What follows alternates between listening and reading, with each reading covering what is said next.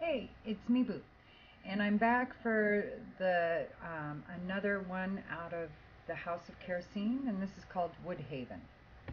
And this is one of his. It's probably one of my favorites of his. My absolute favorite is Fields of Rubus. I like Copper Skies, and I like Santalum Sliver.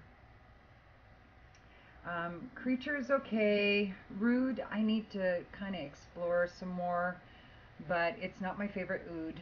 Um, and so my top is definitely Fields of Rubus. That one also has the best performance of all of his fragrances that I have found on me,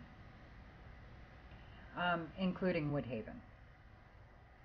Woodhaven is a really nice, um, kind of a dry wood. Um, there's like some citruses or something in the top, and I almost get some ginger, or yeah, there's like some ginger in there too. So I've only tried this like 3 or 4 times, and it's funny because each time I've smelled it, I get something a little different, which I find very interesting with this, and I love fragrances that do that. And this is very masculine in my opinion. It is not one that I would rock, but I'm definitely going to put this on my husband's shelf and see what it smells like on him. I do wish there was just a slight sweetness to it, some resin or some tolu balsam or amber or something in there to make it slightly sweet in the dry down. I think would have made it nicer, but it's a nice fragrance. Again, my issue with a lot of the kerosenes, except for Fields of Rubus, is that they become quite the skin scent. They last okay, but pull in really close to the body for me. And I've tried it on very moisturized skin, right out of the shower, dry skin. I've tried it on my husband, and it's the same thing. That they all come really close to the body, except for Fields of Rubus.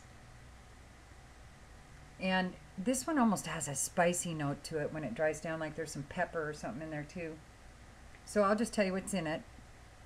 I think this is going to appeal to a lot of guys. I think guys are going to really love this because there's no ambiguity here. This is no chick perfume, and that's for dim sure.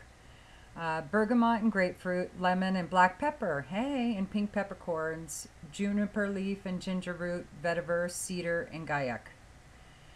So it doesn't say top notes, bottom notes, or anything like that. It just kind of says them all.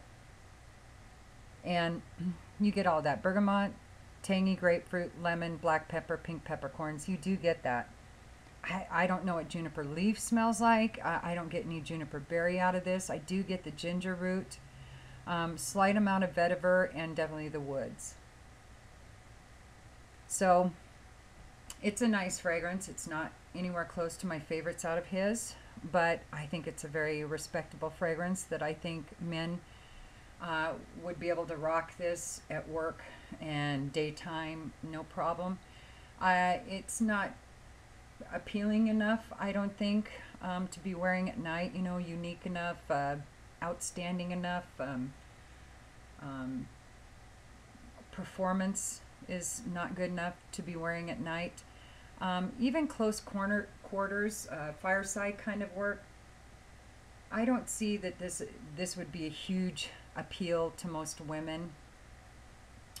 I think that this is more of a scent a guy would wear just for himself because he enjoys it. So that's just my opinion.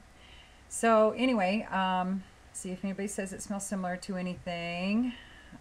They say it smells similar to Sushi by Demeter. I don't know about that.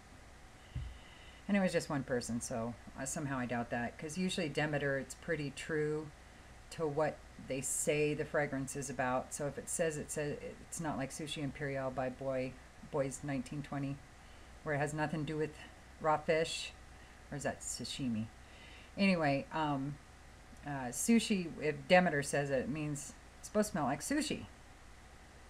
This doesn't smell anything like sushi. This is a very woody, Nice, soft kind of a fragrance. So anyway, that's Woodhaven by Kerosene. And I hope you all have a good day. All right.